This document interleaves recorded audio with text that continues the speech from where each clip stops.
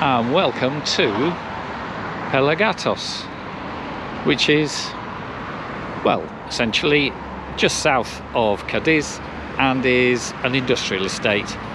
So why am I here? I came for a ride on the brand new TramBahía, which got me from Cádiz in an hour, and it's a tram train. So yes, it runs on the mainline tracks out of Cádiz, and again a little bit later on it has its own dedicated railway, and then it also passes through the various towns along the way as a tram. And actually it's been quite a nice little ride. So what I'm going to do is whiskey back to Cádiz, and I hope you enjoy the journey, and I'll see you back here later. Cádiz is an ancient city that was founded by the Phoenicians in around 1100 BCE, and there's been a port here since the 7th century BCE. The narrow streets of the old town give the feeling of what this rich and bustling port city must have been like hundreds of years ago. And the many plazas, both large and small, create spaces where the city can breathe. I've only had an afternoon here, and I definitely look forward to returning. But right now, we've got a tram train to catch, so we'd better get over to the station, or stations. Because to reach the station, you must first pass the original station buildings, which date from 1895, which are currently being converted into a massive market and food court. Cádiz has many media distancia services to Seville throughout the day. It also has 3 Alvia gauge-changing high-speed services each day direct to Madrid, which take around 4 hours and 15 minutes. The new station, dating from 2002, hides behind the original station and reflects the Spanish high-speed railway vernacular of concrete, steel and glass. It has just 6 platforms, with 2 dedicated to local trains and tram train services. So I need to work out how to buy a ticket and get myself on the platform. So in the meantime, it's probably time to have a look at the route for today. Cádiz sits proudly on the northwest corner of the Bay of Cádiz, and our tram train will travel down through the main city until it crosses from the peninsula into the sister city of San Fernando, where it becomes a tram, and we have many stops as we wiggle through the main street. Just beyond San Fernando, we take another short hop across the salt flats until we come to the town of Chiclana de la Frontera, and once dropping off our passengers there, the tram train will terminate at Pelagatos, which marks the end of the line and also houses the TramBahía maintenance facility. The total distance travelled will be 24 kilometres, of which 10 kilometres is on the national rail and a further 14 kilometres on the new light rail line. And the journey will take just over 1 hour. Our ride today is a 3-coach CAF Urbos light rail vehicle. As you can see, we have level boarding, and we board through the higher level doors. And there's a decent number of passengers, considering this is 1 PM on a very cold December day. And the Iberian loading gauge definitely gives a feeling of more width and height than you might get in a similar vehicle in the UK. And departure is on time and very quiet, and the acceleration is certainly adequate for a tram or a train. The escalators at the end of the platform also lead to a bridge to the main bus station, which is situated on the other side of the tracks. Cádiz station handles about 1.2 million passengers a year, with 350,000 of them being through Cercanías Cádiz. It will be interesting to see how those numbers change now that there is TramBahía as well. San Severiano marks the start of the underground section of the line. Estadio is home to Cádiz Club de Futbol.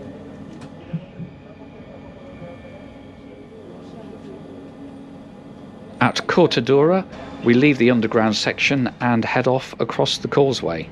I think this would make a lovely walk on a sunny day with a view of the bay and also the trains to watch go by. What's not to like? As we're still on the main line, our tram train really gets a wriggle on along this section. As we get onto the mainland, we come upon the Salina Dolores salt marshes, which include the old salt pans.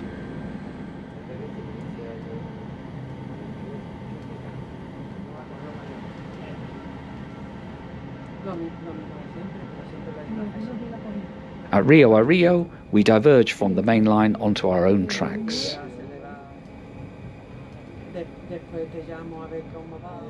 vamos haciendo, ¿no? A ver lo que hace. Si se queda, si se... We also make a driver change here, and the old one gives us a wave goodbye.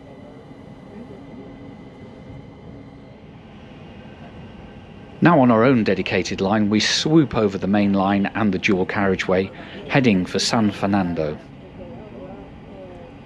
I'm not sure the video does it justice, but the descent into Ardila is really steep. And now the platforms resemble tram stops more than railway stations. And now everything gets a whole lot more trammy, including a tram bell as we enter San Fernando proper. Initially though, we still have our own central reservation for the tracks.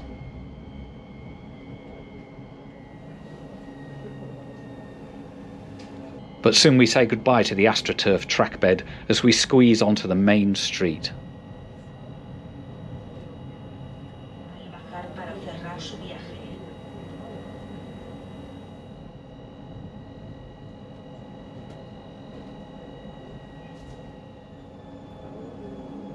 After the Plaza del Carmen, there's a short single track section as the road becomes much narrower. This is really proving a great way to see San Fernando. Today I paid a walk-up price for the adult return from Cádiz to Pelagatos of €5.70 or £4.92, and I think that reflects reasonable value.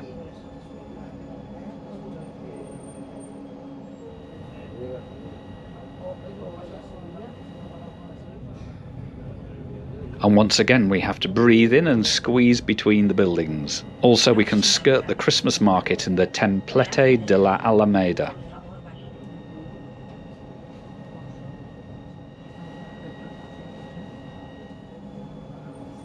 And as we enter the plaza we get a fantastic view of the San Fernando City Hall.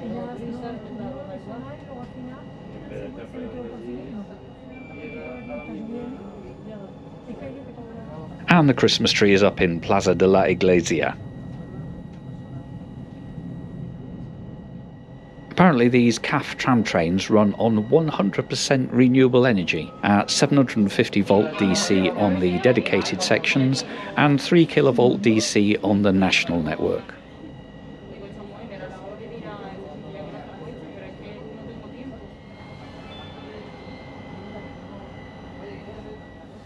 Venta de Vargas marks the last stop in San Fernando, and so we get our AstroTurf runway back.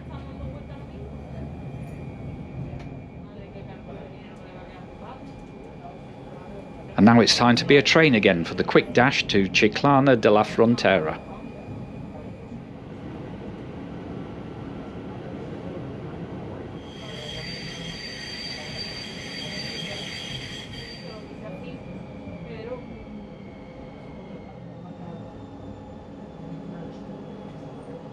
Oh, and here's your seat review. Yep, they're plastic chairs, but they're pretty comfortable nevertheless. And with Tres Caminos behind us, we can get up to our top speed of 100 kilometers per hour. As we race the traffic, a little bit about the history of this line. Construction began way back in 2008, but due to the financial crisis, the first passenger train did not run until the 26th of October 2022. And so from initial inception to the delivery, the whole project took a whopping 20 years to complete. But it's here now, and it's the only example of a tram train anywhere in Spain. It will soon be time again for our tram train to put away its running shoes as we enter the streets of Chiclana de la Frontera. But there's no AstroTurf here though. Instead, between the tracks we have some very nice green block paving.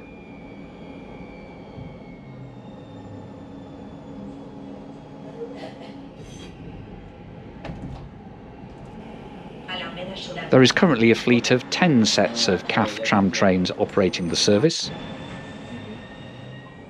And things are getting tight again here, so we're back down to single track.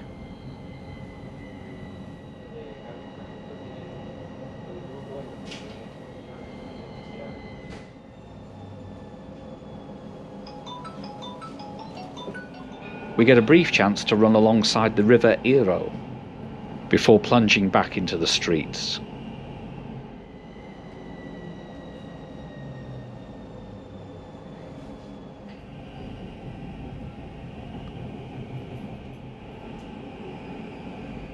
Próxima parada. By my estimation, La Jolla marks the last station that many of the locals will use.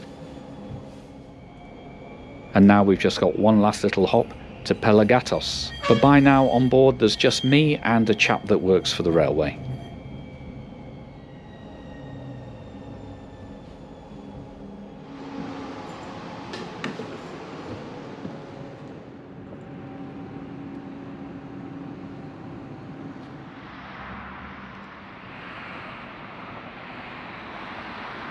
Right, we're back here with the tram.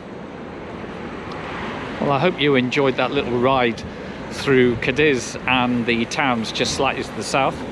I certainly did. Thanks very much for coming on this ride from Cádiz down through all the towns to Pelagatos. I hope you enjoyed the little ride, and if you did, well, give it a like, and also consider subscribing to the channel as I release a new video every Friday. But in the meantime, from an industrial estate just outside Cádiz, thank you very much for watching.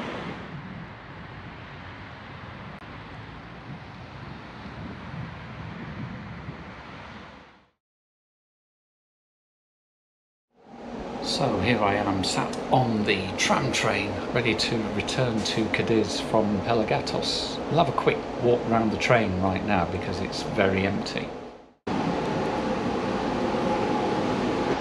Well, the seating is, as you'd expect, fairly utilitarian.